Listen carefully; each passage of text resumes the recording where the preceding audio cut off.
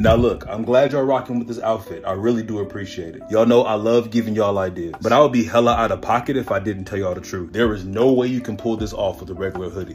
I'm sorry. When you put a flannel or any kind of button down under a hoodie, it either covers it up completely or it does like this weird bunching thing. And that's why when I designed this hoodie, I intentionally cut it in a way that doesn't hug your body, giving you way more versatility. So you can layer anything effortlessly. And obviously you don't have to get them from On Deck. You can get these on the Walmart website for like 15 bucks. And as you can see, it has a relaxed bottom hem. And I'll even put in my profile for you.